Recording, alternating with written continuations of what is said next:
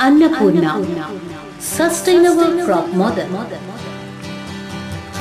Dear Sir or Madam, I extend warm regards from Jattu team and I wish to make a presentation on Annapoorna model of cultivation. This model ensures food security to marginal and tenant farmers and thereby aims to alleviate the problems of hunger. The state of Andhra Pradesh is known as Annapoorna. Because of the surplus food grains, our state is known to produce. But the situation has been changing. Cultivation has become a least preferred profession due to ever increasing cost of agricultural inputs, relatively low yield and vagaries of prices, more than that of weather.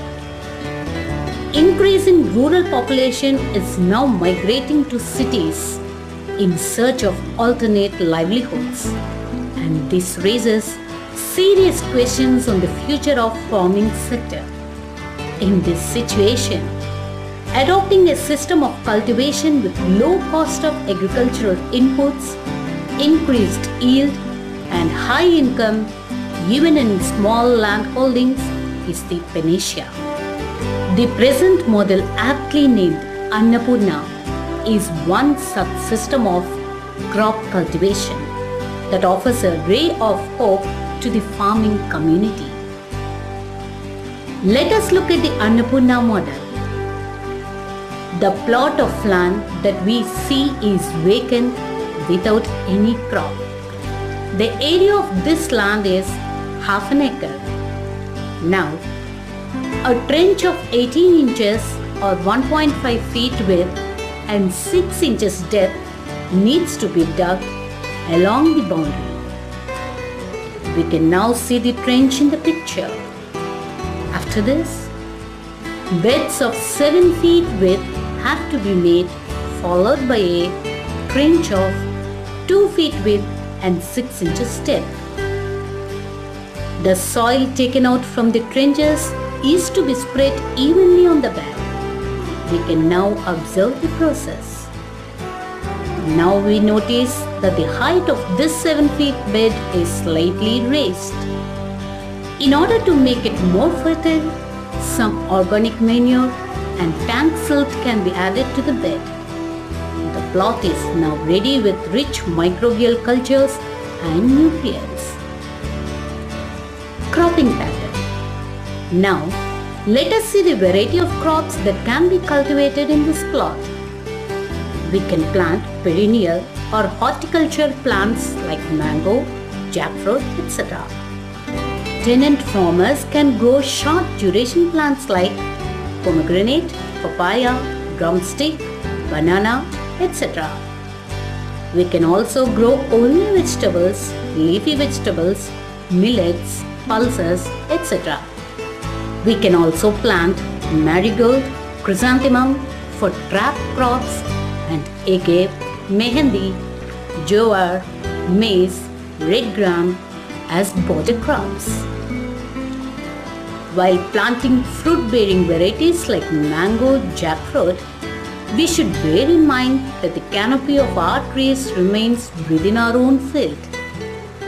To ensure this, they should be planted 6 feet within the boundaries and their branches should be pruned as they grow bigger.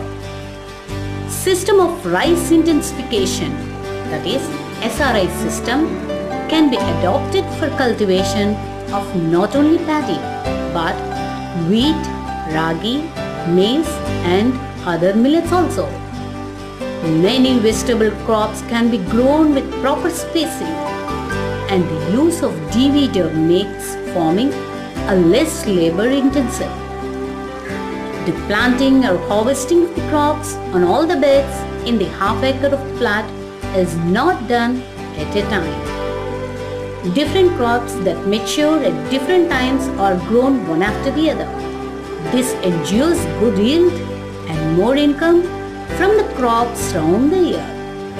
The bed on which the crop is ready for harvest alone will be collected and the next sowing or planting is done in a sequence. Therefore, The need for many laborers at one time will not raise. Moreover, the difficulties in selling the crop at a time or distressed sale can be avoided. Spacing between different crops. Big trees such as mango, jackfruit, jamun and amla should be planted 36 feet apart. Guava, chiku, lemon and pomegranate saplings can be planted in between the mango plants. Papaya, drumstick, banana that occupy lesser space should be planted at a space of 9 feet between the second set of trees listed above. The above plants should be planted along the same row across the plot of land-leaving space to cultivate single variety of vegetables, pulses, millets, etc.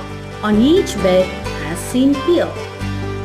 Alternate cropping and crop rotation should be adopted for each bed to control pests. Organic farming. Organic farming practices need to be followed for soil enrichment, treating seeds, control of pests and diseases. The fundamental requirement for organic farming is native cows. We know that the use of cow dung and cow urine has proven to give better yield. In addition, milk and milk products also will help increase families' nutrition, health and income. Regular use of farmyard manure, Nadab compost, Amrita Mitti, Amrita Jalam, Dravajiva and Nemastram ensures growth of healthy crops and prevents damage due to pests and diseases. In this model, water is made available to the bed by irrigating the trenches once in 8 to 10 days, which provides adequate moisture to the roots. This makes it easy for the farmer to irrigate the land besides conserving water. We need to note that the plants require moisture but not standing water. So far, we have seen the cultivation of crops with good water resources. Annapoorna model can also be adopted in areas without adequate source of irrigation power supply. For this, mulching and drip irrigation with manual pumping or watering enables the farmer to reap good harvest all through the year and earn regular income. Farm pond and alternative livelihoods. A farm pond at the lower portion of the land should be dug to store the excess water that otherwise flows out, causing soil erosion, nutrients depletion and damage to the crops. When aquaculture is taken up in this pond, it will help farmers get extra food and income.